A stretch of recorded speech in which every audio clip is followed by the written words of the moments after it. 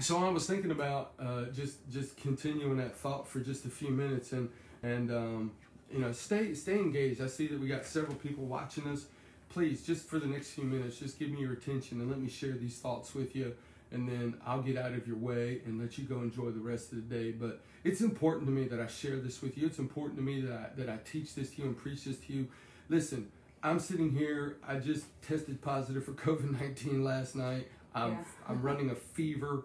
I'm congested, and if this wasn't important to me, I would just say forget it. Do a rerun of one of my sermons. I'm gonna rest today, but I'm not looking for empathy. I'm not looking for, man, you're awesome, pastor. I'm not looking for any accolades. This is just this important to me. This means this much to me that I'll take time out of I will inconvenience myself in order for me to come and teach you some of this stuff that I just really, really want you to hear and need to hear. And I don't know, maybe it's just pride, maybe it's arrogance, maybe it's ego. I don't call it what you want to. For me, it's just I'm passionate about it. I love my church. I love my family. I love you guys, and I've watched over the years as the church would start to do really well, and only to watch our adversary creep in and bring divisiveness and bring division and wound people and hurt people and cause relationships to be broken and torn, and I've watched it for years. I've been doing this for nearly 20 years, or 19 years at least, and it'll be 20 years next year full time. But I've been at this church at Riverside. I've been with you guys for 17 years. And for 17 years, I've seen the patterns. I've seen it. I've watched it. And it's like, I don't want to just idly sit by and hope that it goes away and hope that it doesn't impact us and hope that it doesn't have an effect on us. I just want to deal with it. I want to do a preemptive strike. I want to have the sound the clarion call and flip on the lights and throw off the blankets and say, hey guys, pay attention. Pay attention, because as Paul said, we have an adversary, and we need to be sober-minded. We need to be vigilant, not frightened, not paranoid, not scared, not looking for devils in every corner, behind every door. I'm not saying that, but at least be vigilant, at least be sober-minded, at least be aware that there is this unseen realm, and there are these things called demons, and there is this adversary who wants nothing more than to trip us up, than to divide us. And we've been watching this, guys, for months and months and months. Gone all the way back to last year, through the pandemic and into the election and even the beginning of this year. We're watching this, and I know it's out there and I know it's happening, but it doesn't have to impact us. It doesn't have to destroy us. It doesn't have to cripple us. It doesn't have to have a negative consequences for us. So long as we're sober-minded and vigilant and aware of the schemes and the tactics of our adversary. So I know there's several people watching. I know there's families gathered around watching. I know the number in the corner doesn't necessarily represent everyone, because there's families watching. Do me a favor, share this. Invite people. Can they do that? Can yes, they invite people? Invite people to jump in and see this. Invite people to start a watch party. Is that what it's called? Yep. Start a watch party. Get people in here watching it, and to listen, because here's what I'm going to. Here's the title. Here's the title of the message for today. I liked it. I thought it was really clever, and I thought it was really neat. The title of the message today is this. And again, I'm looking at the life of Jesus. We looked at Jesus and his vertical relationships, and I'm going to look at Jesus and his horizontal relationships. And I wasn't sure last Sunday which way I was going to go with this, but as I prayed about it and thought about it, this is the way that we're going, and that's this. I entitled today's message, Look Like Jesus When You're Hanging Out with Judas. Look like Jesus, or be like Jesus, when you're hanging out with Judas. And so the idea behind that is that let's learn to stay united when there's an enemy that wants nothing more than to divide. Not just churches, but marriages and families, and he's wanting to bring division, and so how can we, and so I'm going to look at I'm going to look at the life of Jesus and how Jesus interacted and hung out and ran for 3.5 years, did life with Judas, that he said, I chose you 12 men and one of you is a devil. So it wasn't like he didn't know who he was. He knew who he was when he picked him. And we're going to talk about how that happened and why maybe that happened the way that it did, and how in the world, could Jesus maintain the unity of these 12 men, knowing that within the midst of them was going to be his betrayer and one that he called a devil. And so we're going to jump into that. I just want to share 3 points. I got 3 points, and that's it, and I'll cut y'all loose. But first, let me remind you, Psalm 133. I want to remind you of Psalm 133. Behold, how good and how pleasant it is for brethren to dwell together in unity. It is like the precious oil upon the head, running down on the beard of Aaron, who was the priest of that time, Mrs. Moses' brother. Running down on the edge of his garments, the Bible says. It's like the dew of Hermon descending upon the mountains of Zion. For there the Lord commanded the blessing forevermore. This is the Psalm of David describing to us just the beauty, the majesty, the power that comes with unity. How precious it is when there's unity amongst brethren, and the benefits that come with that. It's precious oil, the psalm teaches us.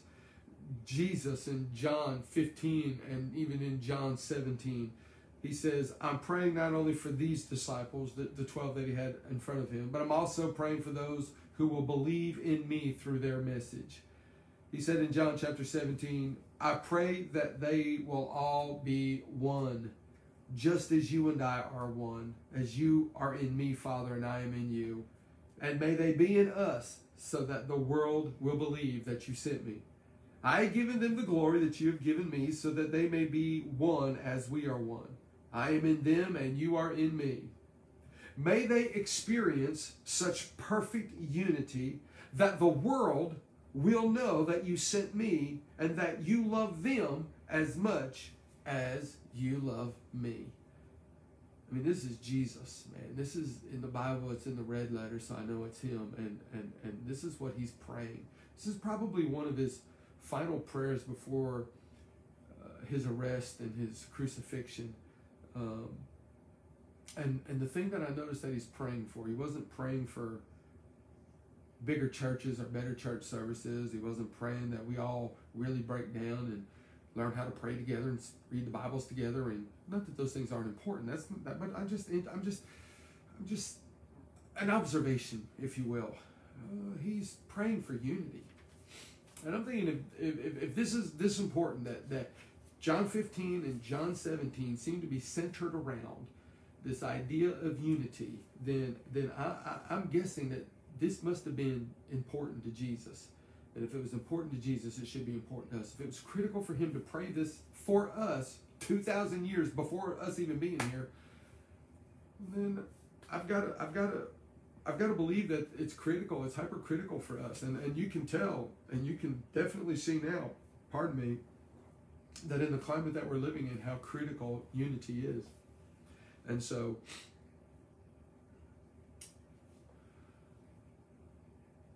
we're going to talk about that. I'm going to share some of those thoughts with you. I think I recapped enough. I don't have to recap a whole lot from last week. We did that.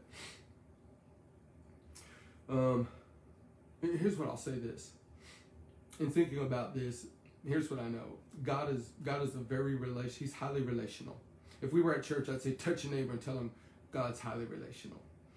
And not only is God highly relational, and we see evidence of that in the garden when he created mankind. This was his crown jewel, and the whole purpose of him creating his crown jewel, mankind, was to be in a relationship with them so that they can co-reign and rule and reign on the earth together in a relationship. And we saw how the enemy messed that up. And later you see that he starts over again with a man named Abraham, and he was Abram, and then he became Abraham.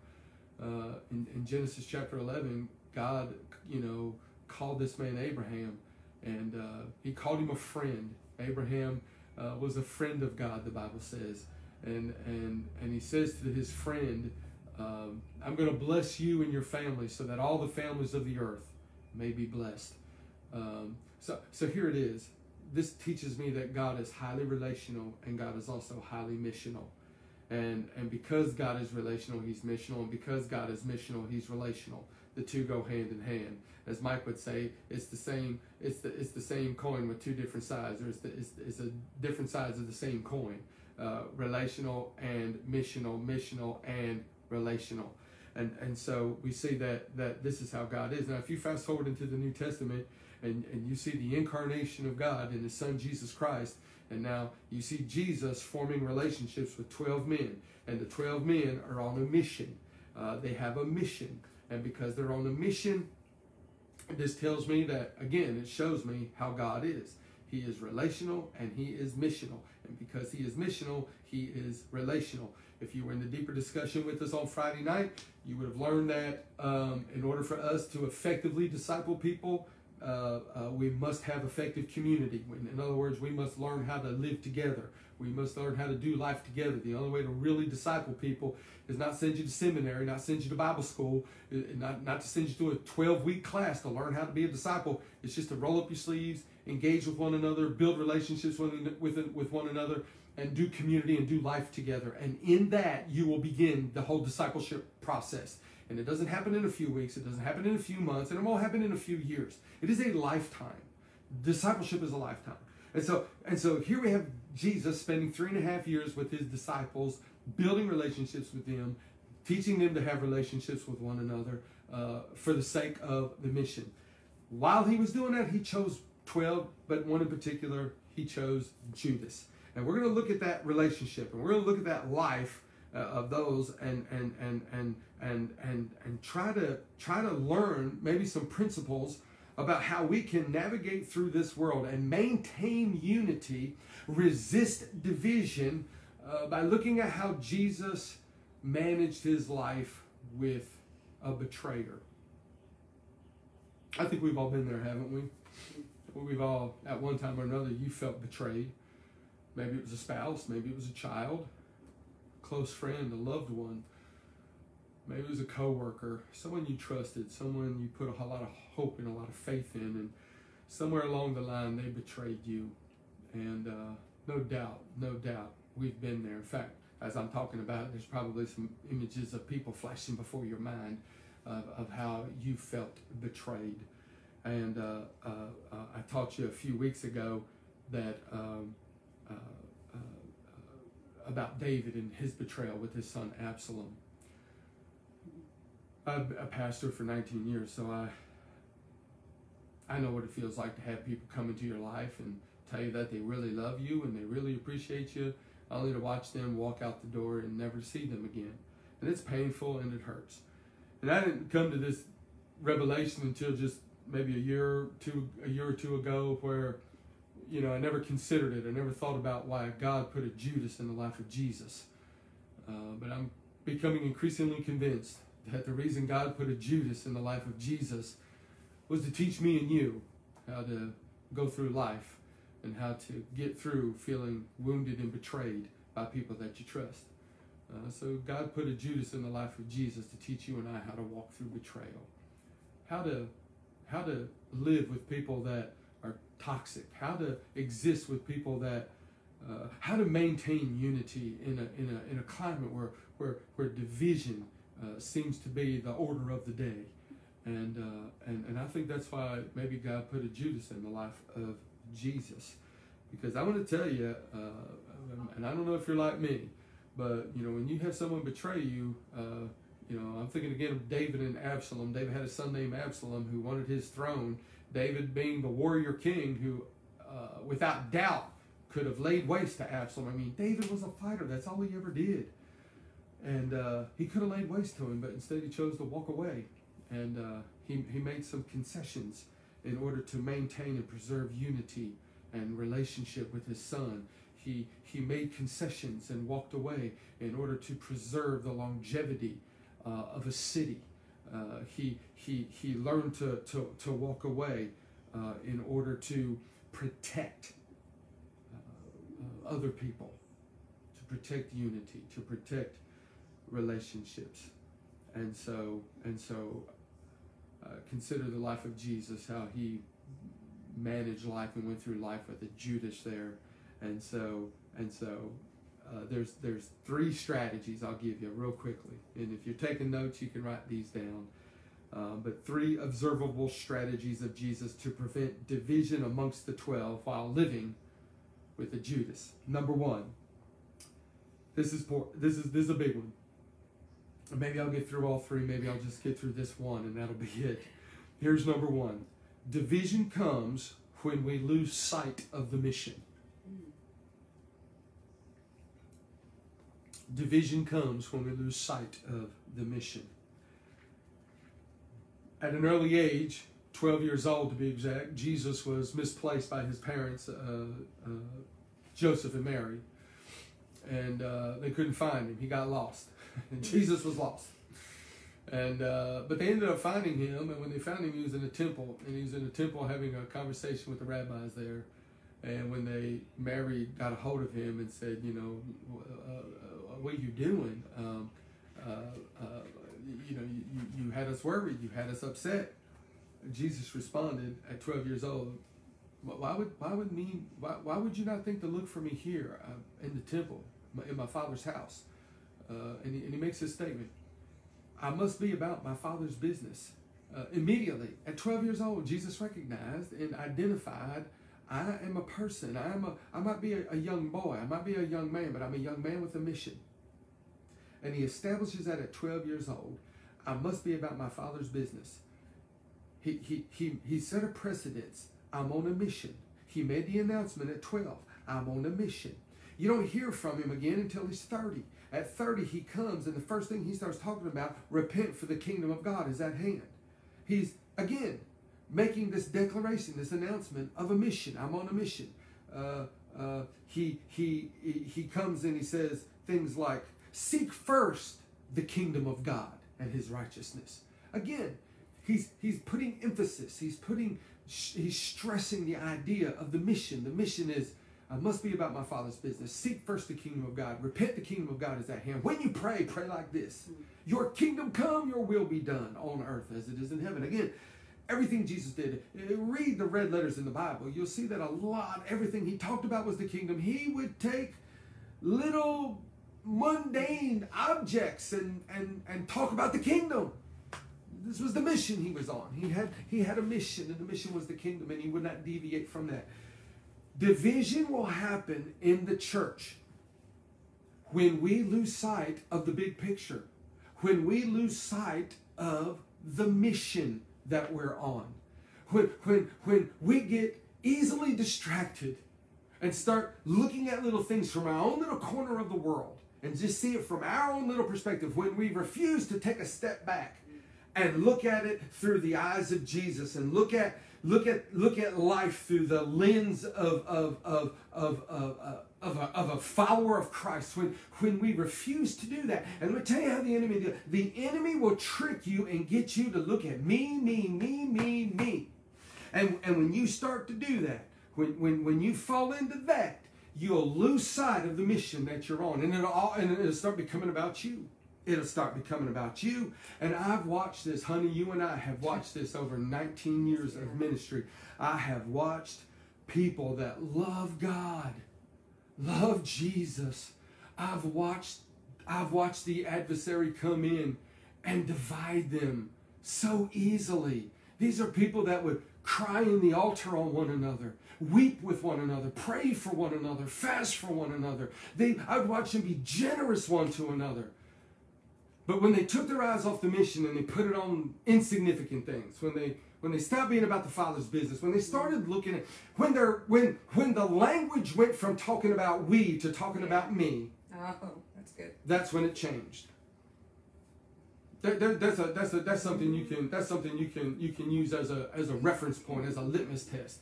When you're listening to people talk, when you're in your relationships, or your marriage, if your marriage is about me, and all you hear is me, and it's never about we anymore, you might be in trouble. Because the enemy will get you to focus on the me. The kingdom people don't focus on me. The kingdom people focus on we. And when the language starts becoming, and I've watched this happen. I mean, I've watched over the years I've watched church people quarrel and fight about the most ridiculous things. We'd argue over worship styles. We'd argue over the sound, guitars, over keyboards. We'd argue about versions of the Bible. King James only. New Living Translation, NIV, but not NIV before 1984 and NIV after 1988 or whatever it was. I don't know. We were fighting about that. People arguing about we never gather enough. We never pray enough. We gather too much. We pray too much. I never have time for my family. I never have time for myself. You don't preach enough. We need more preaching. You preach way too long. We don't need enough preaching. I mean, we'd argue about the most ridiculous things. We need revival. We don't need revival. We need more of Jesus. We don't need more of Jesus. We need more revival. We need more. And we would go through this. We would argue over we need teaching and not preaching. We need preaching and not teaching. I remember the youth ministry would get upset if the children's ministry got more attention on a Sunday morning than they did. Or the children's department would get frustrated with the youth department because more money was allocated towards pizza parties than it was towards curriculum. We'd fight over the most ridiculous things because we stopped thinking and we stopped looking at the kingdom of God and we started looking at the kingdom of myself. And we started building little kingdoms within the big kingdom. And there can never be, listen, there can't be little kingdoms in the big kingdom. There's only one kingdom because there's only one king. And his name is Jesus. And so division happens when you lose sight of the mission. Jesus teaches us this right here. He teaches us this by the way he approached this Judas. By the way he dealt with him. Now,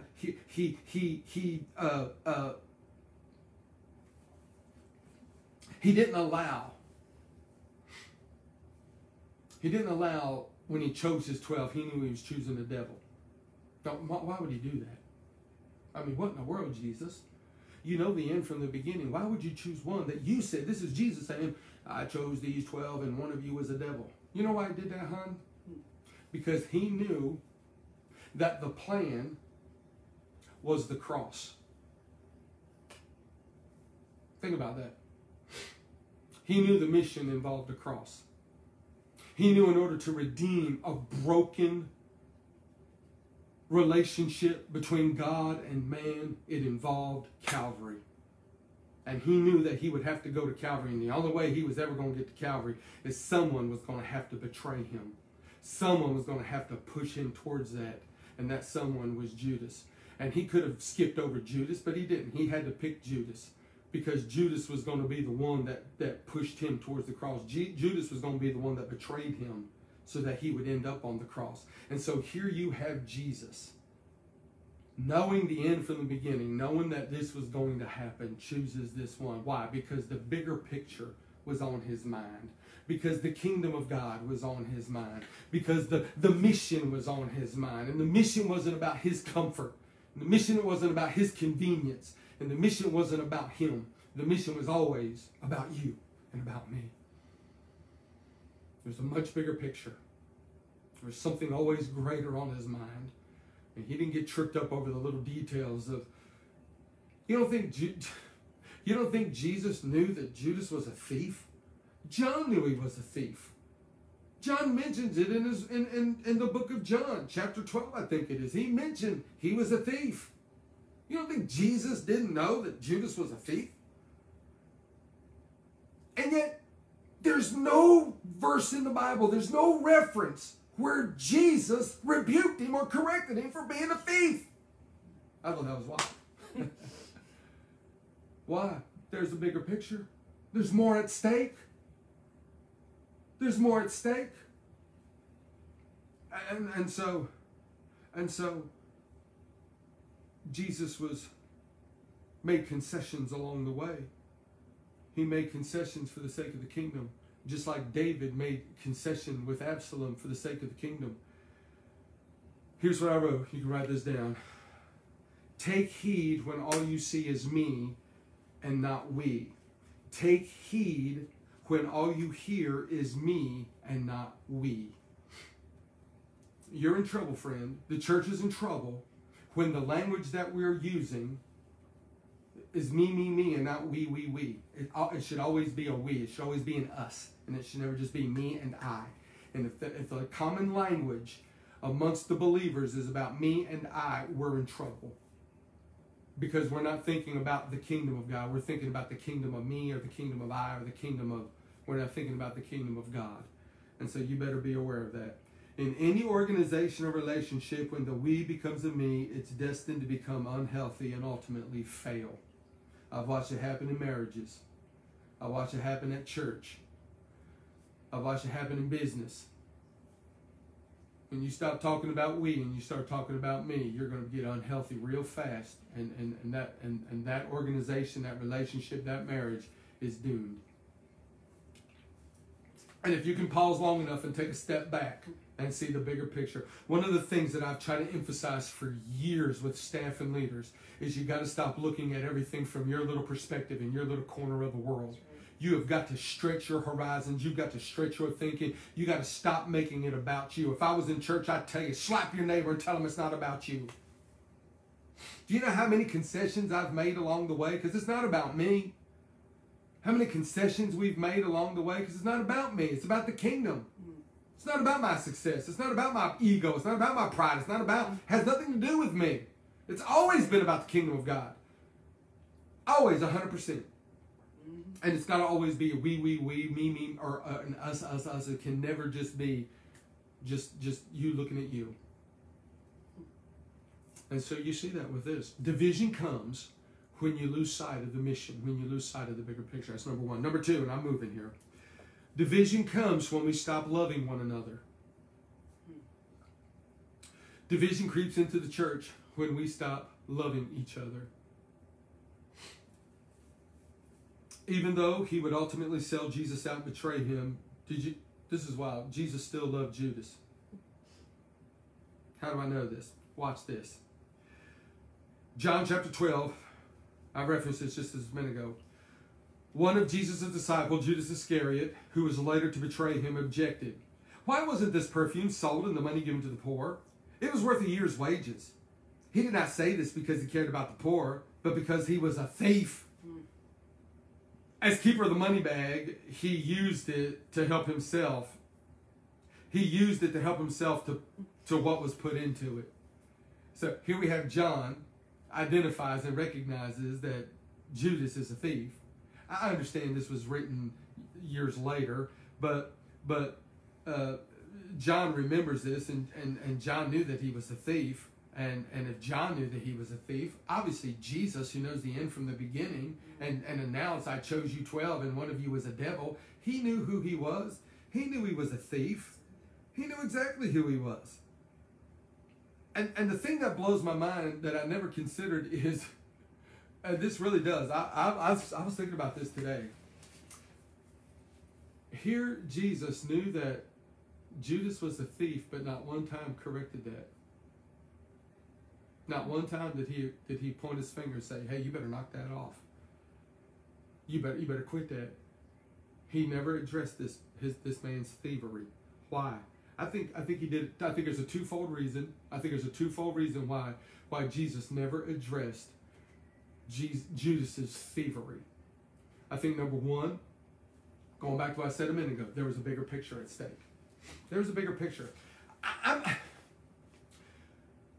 Jesus wasn't going to abort the mission or detract from the mission of redeeming mankind. Let me say it like this. Jesus wasn't going to detract from the mission of covering everyone's sin to stop and point out and get one man to stop sinning. That would be like taking a surgeon and saying, hey, do my nails for me. Doesn't make sense. He can do a whole lot more, but you just want him to trim your nails? Are you hearing what I'm saying to you? I think Jesus had the bigger picture in mind, and it's like, I'm not going to stop and deal with one man sinning when my mission is to cover all of man's sins and cover them all. And I don't know about you, but I am grateful and I am thankful that he didn't stop the mission to deal with one man and try to get one man to stop sinning, because he wanted to cover all of my sins too. Thousands of years later, knowing when I was going to be born and I was going to be a sinner, I'm glad he did that. But we don't do that in the church, friend. You know why? Because I think we don't look at the bigger picture, and we let, when one person messes up, when one person trips up, man, we jump up on our pedestals and high towers and point down at them and go, oh, look at their sin. And you can learn something from Jesus here. Jesus had a man who was a thief in his 12, and he wouldn't even point it out. He didn't even deal with it. He didn't correct it, and he didn't address it. But we take it upon ourselves to make sure that we pluck out everybody's little splinter when we got planks in our own eyes. Oh, I'm preaching in here. Are you hearing me? And so it's wild to me. And I think it's just in the scope of the things that Jesus is dealing with. Judas's thievery was not that big of a deal in the moment. He was looking at the scope of eternity. He's looking at the scope of mankind. And it just wasn't, that was not a big deal in the moment. I'll deal with this. I'll deal with this issue when I go to the cross. I'll deal with it then. But we don't look at it that way. We got to, no. They offended or they broke a rule and they got to be held accountable to that. Let's deal with it. Look at the bigger picture, friend.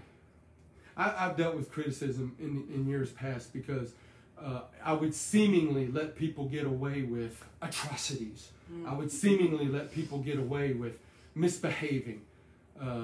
They smoked, they drank, they cussed. How are you going to let that man come up there? He committed adultery on his wife. And all this nonsensical stuff that, man, we would just point the finger at and want to just lay waste to him. And I'm thinking, I don't see it like you do sometimes. And it has nothing to do with my call as a pastor. It has everything to do, I believe, with just being a follower of Christ. And that is, I try to see things eternally. And say, yeah, I could point this stuff out. I can lay waste to them. I could blow them out of the water right now. But what would be the point of that? What if we lose this one? What if we say things and do things that causes this one to look at the church and look at the body of Christ with disdain and hurt and pain? There's a reason people stop coming to our churches. There's a reason our churches aren't flooded anymore. There's a reason they don't take us serious. Because unlike Jesus, we like to point out every little thing they do wrong and everything we do wrong. I think we do it to deflect off of what we're doing and how we're living, because we don't want anybody to say that's what people do. I watched this happen a million times. I've watched leaders in the church, none currently, mind you, but I've watched leaders in the church who were doing things they shouldn't have been doing, and they would deflect onto other people and make sure their sins were highlighted so we wouldn't see yours. And can I just tell you, and I want to say this, I've seen every one of theirs too. Never pointed them out though. You know what we do? We cover them with grace. Why? This is the second reason. The second reason is because that Jesus didn't point out his thievery was because Jesus loved him. Do you know why I don't go around pointing out all your failures and shortcomings? Well, number one, I have plenty of them myself. A man who sows in grace shall reap in grace. Because I love you. Yeah. I genuinely love you.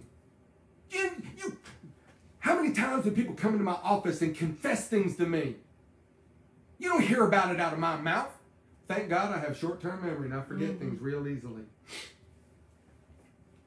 No, I do because I love you. And I'm convinced Jesus loved Judas. How do I know that? Watch this. Matthew chapter 26. Here's Matthew chapter 26. Watch this. And even as Jesus said this, Judas, one of the 12 disciples, arrived with a crowd of men armed with swords and clubs. This is Gethsemane. They're coming in to arrest him. Now watch this. They had been sent by the leading priests and elders of the people. The traitor Judas had given them a prearranged signal. You will know which one to arrest when I greet him with a kiss. So Judas came straight to Jesus. Greetings, Rabbi, he exclaimed, and gave him a kiss on the cheek. Now watch verse 50, what Jesus said. My friend, go ahead and do what you have come for. What? What? Did Jesus say what he said to Abraham? My friend. I'm going to tell you right now. There are other words and other names that I wanted to call everyone that ever betrayed me. Friend was never one of them. I would imagine some of them probably started with the letter F. Mm-hmm. Keep it holy, keep it pure.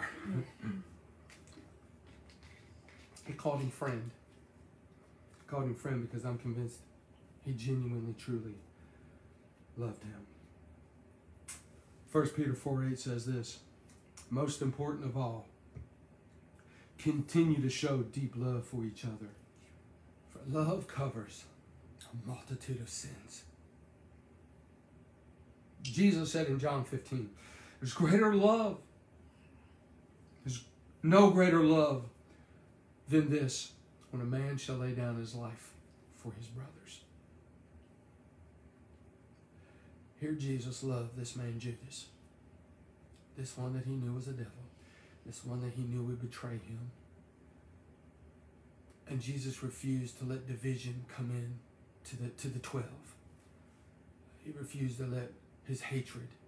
He refused to let this man's sin. He refused to let his thievery. He refused to let it disrupt the unity that he was building, the relationship. He was preserving relationships. He was wanting to preserve the relationships of the 12. He was wanting to. He covered. Division comes into the church when we stop covering for each other. Do you know that?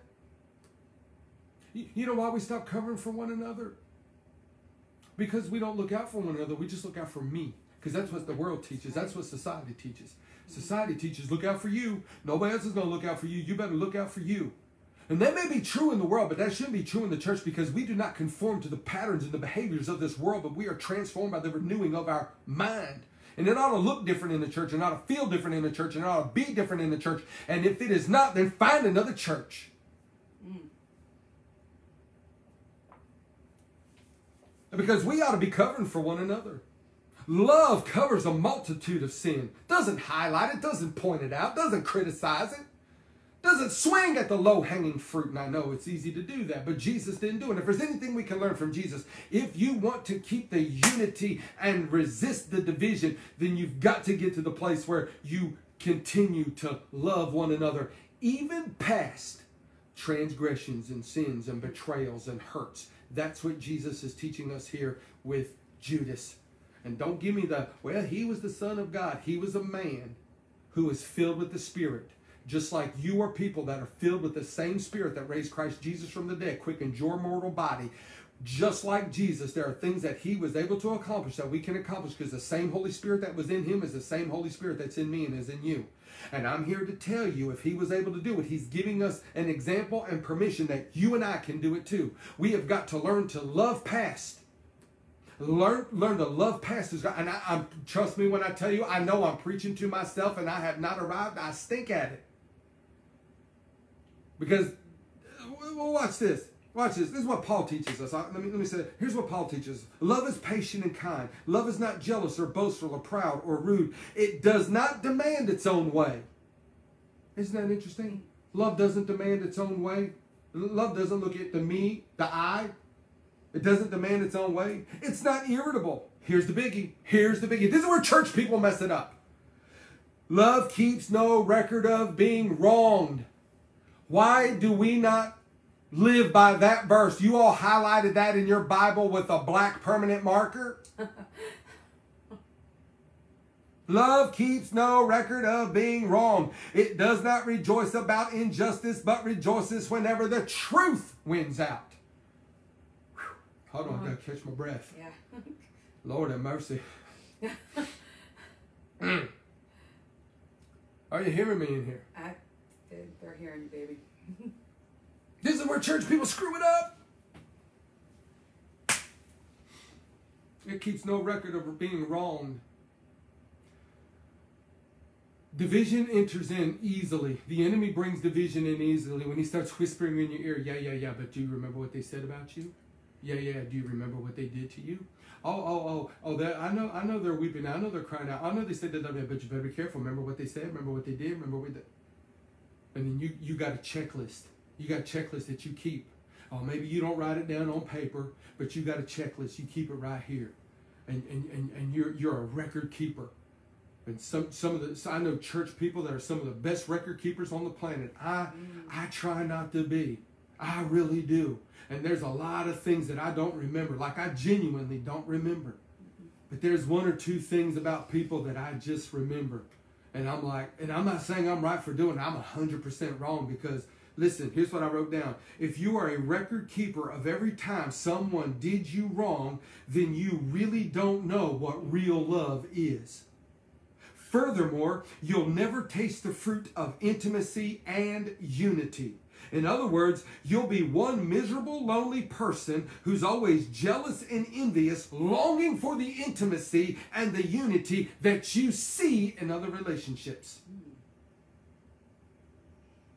And it's only because the reason you don't have it is because you're a record keeper of every time you've been done dirty and been done wrong. And the enemy will use that against you and me 100% of the time. And there's so many schisms and divisions because we are record keepers. I don't know. You say, well, I'll forgive them when they ask for forgiveness. No. Is that how it works? What Bible do you read? That's incorrect thinking, my friend. Jesus loved this Judas. He loved him. He knew he was a thief. He knew he was a betrayer. He never called him out for it, didn't rebuke him, didn't correct him. There was a bigger picture, and he loved him. And I'm just convinced that there was no division able to creep in there because Jesus refused to stop loving him. And I'm just saying we can learn from that. I got one last point and I'm done. Y'all doing well? Yeah. One last point and I'm done. Well. Division comes when we stop serving one another. Division comes, number one, when we stop seeing the bigger picture, when we lose sight of the mission. Division comes when we stop loving each other. And division comes when we stop serving, when we stop giving. That's when division comes. Now, I'm using the examples of the relationship between Jesus and Judas. They're in the upper room. And if Jamal was here, I'd say, Jamal, come play something softly. Jamal, if you're watching, go to your keyboard and play something softly. It's the scene is the upper room. Not the upper room with the Holy Spirit, but it's an upper room. It's the final Last Supper, it's called. Jesus is there with his disciples. And the Bible said that supper had ended. They stopped eating. They stopped satisfying their flesh. They stopped satisfying themselves, and supper had ended. And Jesus does something remarkable. He stands up, he takes off his outer robe, and he takes a towel, and he wraps a towel around his waist. He grabs a basin of water that was there, and he approaches John, the beloved, and washes his feet. Goes to Thomas and bows and washes his feet. He goes to Peter and he gets down, begins to wash his feet. Of course, you know Peter. I'm not going to have you do that, Jesus. Jesus said, if I don't do this, you'll have no part of me. And he said, well, in that case, wash all of me. He's washing all these disciples' feet, Matthew and Mark and Luke. He's washing their feet. And you know who else was there, babe, I never thought of? Judas. This betraying thief was there.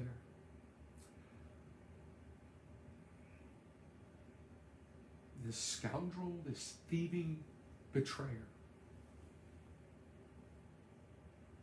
And the two purest, holiest, most righteous hands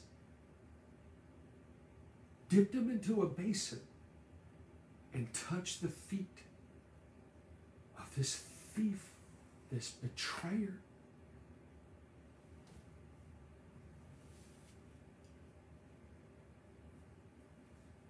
Knowing who he was did not stop Jesus from serving him. Division comes in when you and I stop serving one another. And we say, well, I can't, I'm not doing that for them. They didn't invite me to their party. I'm not going to their party. They didn't help me change the oil in my car. I'm not going to help them move. They didn't do thus and such for me. I'm not doing thus and such for them. And we start going through our eternal list of how we were done a certain kind of way. And let me tell you, when you start doing that, friend, division comes in. And I'll tell you another thing as I'm sitting here thinking about it. God's going to keep putting Judases in your way. He's going to keep putting the Judases in your way until you finally get down and start serving them and washing their feet like Jesus did. And you can keep resisting and rebelling and saying, I'm not going to do it, I'm not going to do it, I'm not going to do it. And 5 years from now, there'll be another Judas there that you have to wash their feet. And you can refuse, but guess what? 3 years from now, there'll be another Judas. And a year from now, and 5 years from now, 10 years from now, until you finally get to the place where you say, well, I'm trying to be like Jesus. And you're praying, God, make me more like you. And God's like, I'm going to make you more like me. I'm going to put a Judas in your life. And you're going to learn to serve the Judases. You're going to learn to serve the ones that betray you, that spitefully use you. You're going to learn to serve them. Because it's not about you, it's about a kingdom. And I'm developing something in you. I'm developing character in you. I'm developing something in you that is bigger than you. It's a kingdom thing that I need out of you. And I'm going to keep putting Judases in front of you until you learn to humble yourself in front of those people.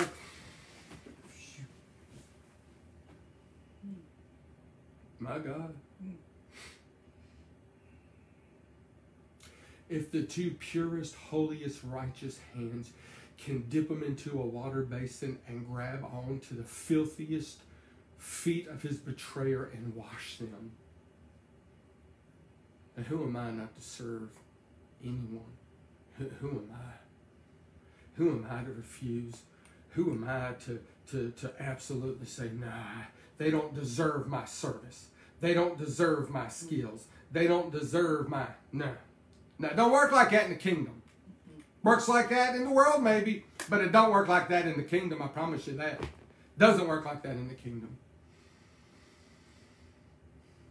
Division comes in when we stop doing for each other, when we stop looking out for each other, covering each other's flaws, covering each other's failures, covering each other's sins. When all you want to do is highlight what everybody else did wrong. When all you want to do is highlight those things. And when you refuse to serve somebody because they didn't do you that way, or they didn't treat you that way, or they weren't right to you, and you refuse to serve, all you're doing is creating a foothold for the enemy to come in. And I'm here to tell you, I watched it happen in my church for 19 years. You're just inviting your adversary to come in and wreak havoc in your life. When you husbands stop being the husbands that your wives need you to be, I'm not serving them that way. They don't deserve it. They did me wrong. You're inviting your adversary to come in and destroy your marriages. I've watched it happen. I've counseled them as they went to get divorced. Because husbands wouldn't do right and wives wouldn't do right because they didn't think you deserved it. They didn't deserve it. Why should I? Well, I'll tell you what, when your hands become as pure and holy, as righteous as Jesus. I mean, if he could get down on his knees with a towel wrapped around him and cleanse the feet of a Judas, you mean to tell me you can't love your wife because she did you wrong years ago? You mean to tell me you can't love your husband because he said something about your mama years ago? You mean to tell me you... Come on, friend. I can't, they didn't say hello to me in the hallway at church 6 months ago, and so why should I, give them an offering? Why should I go and do anything for them? They didn't sing my song when I asked them to. They didn't text me back. They didn't. God, you opening up the door for the enemy to come in and wreak havoc in your life and in your church.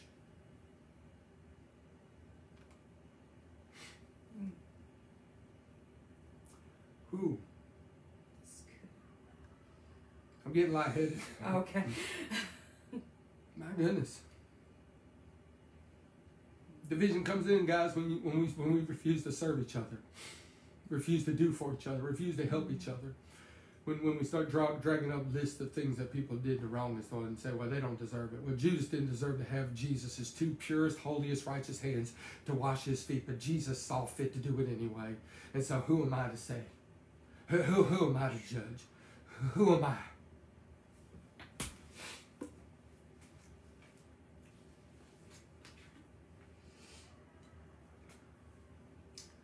Yeah, but you don't know the pain they caused me, Pastor. You don't know the hurt they caused me, Pastor. Did they kiss you on the cheek, or were you arrested, beaten, and crucified, and hung naked in front of all mankind? Oh, well, then I say maybe you didn't have it that bad after all. I apologize. I'm not trying to minimize your pain. I know what it is to be betrayed. I felt pain, but I'm also feeling conviction. I feel convicted. Because maybe I thought I was too good to serve somebody who did me wrong. Maybe I thought I was too good. Maybe I feel convicted because I don't have a long list, but I still have a list. There may be only one or two things listed on it, but I still have a list of where I was done wrong.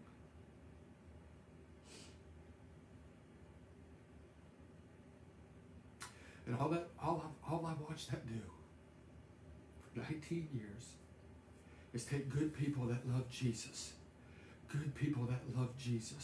and get derailed, and get wrecked, and get ruined, because we couldn't get our stuff together long enough to learn a few little principles. This is what it really looks like to be like Jesus. This is what it really looks like.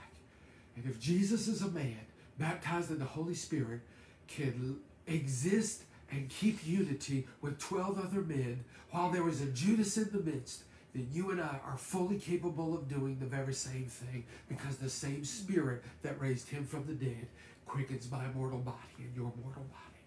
And there's no more excuses, guys. There's no more excuses. There are certain behaviors that I've allowed to exist and that I have tolerated, that I just won't let it exist and tolerate anymore. And I will address, and I will deal with. I'll be as gentle as a dove. But I don't see why it's unreasonable for me to hold us, Riverside. I'm talking to Riverside. I don't see why it's unreasonable for me to hold us to this standard. I don't think that's unreasonable. I don't think it's unreasonable to hold us to this standard. You have the same Holy Spirit that Jesus had. So anyway, there's my 3 points. Thank you so much for staying engaged. Looks like everybody probably stayed engaged. I don't even know what time it is. It's 11:30. It's only 11:30. Thank you so much. Even through my tears and my snot and my congestion, thank you for listening. Take this. Take this and marinate on this. Go back and watch this over again. Go back and listen to this over again. Brandy, I know Brandy's going to be watching. I don't know if she's watching now, but I know she will be. She'll take clips of this and she'll put it on TikTok, and she puts it all on all the social media. Find it on there and use this, because we are in a climate, ladies and gentlemen, brothers and sisters, where we are a divisive people in a divisive nation. And I think it's because we exist and we try to worship in churches that are divided. And I just want to bring unity. I don't want to argue with people that are anti-mask and anti-vaccine. And if you are, okay. If you're not, okay. I won't beat up on you. Don't beat up on me. I won't criticize you. Don't criticize me. I'll still serve you. Even if you say I'm an anti-vaxxer and you get sick, I'll still pray for you. If you refuse to wear a mask and you make someone sick, I'll still pray for them. I'm not going to get divided over these trivial things. I'm not going to trip over trivial things, because there's a bigger picture. There's a greater mission that you and I are on, and it's called the kingdom of God. It's called the kingdom. May his kingdom come and his will be done on earth as it is in heaven. Why? How are we going to usher in the kingdom? How are we going to pray, let your kingdom come and will be done, if we divide over a mask or a vaccine? How is that going to happen? Jesus didn't call out Judas's thievery. I'm not calling out anybody's when they disagree with me or I disagree with them. So, anyway. I'm sweaty. I love you. Thank you for watching. Pray for me. I am dealing with COVID-19, so pray for me. If you didn't already do it, make sure you give. I know we didn't meet in person, but I'm still encouraging you to give online. You can give at rcclife.com. Give at rcclife.com. I don't know. Is there a button on there, baby, they can push? They put it in There's a link chat, and you in can the chat. or go directly to the or website. Save your money, save your check, and bring it next week. We're planning on meeting next week. Yes. We were able to. One of the reasons we postponed today was to mitigate the spread of this thing, so that we would only miss 1 week there, and we can come back next week. And so that's the reason we did that. Just popped up the giving clicker. All right, so there's the giving there. You can click on rcclife.com to give. If this message blessed you, if it ministered to you, I encourage you to sow, invest, and give. If it blessed you in any way, just click on that and be sure to give. And that way I can keep doing what I'm doing. I can keep bringing you things like this and teaching you things like this. You guys are awesome, man. I love y'all so much. I missed you dearly today. I really do. I so value community and being together with you. And, but I didn't want to take any risks or chances today. And with the exposure that I've encountered and other staff and leaders have as well. We love you. We appreciate you. Hopefully you'll have a good rest of the day today. And we are planning on being back in the building next Sunday at 10:30. We're not meeting Friday night. We're not doing deeper discussion this Friday night because it's Labor Day weekend. And so there's some of us are traveling, going on vacation and all that sort of stuff. So anyway, we won't be on deeper discussion this weekend. But I tell you what, because I love you and I know you love me, and you know that I'm recently tested positive for COVID-19, maybe we'll stream later on in the week, me and Tina. I'll stream from here to give you an update on how I'm doing. If you like that, send up some thumbs up. I see hearts going up. But if you want an update from me later on in person on the live stream, shoot some thumbs up on the little thing over there. How do they do that? They know. I don't know. There There they are. So I will try to stream later on in the week to give you updates on how I'm doing, so that you can see my pretty little face. I love y'all so much. I appreciate you. I have my phone. Feel free to text me and give me well wishes. I'm good with that. I'm not doing anything. I'm staying here at the house. So I'm okay. You're not going to disturb me.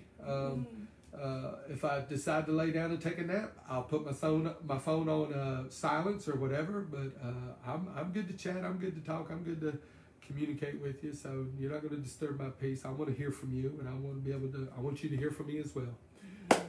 I love y'all so very, very much. I do miss you. Keep praying for me. I'll keep praying.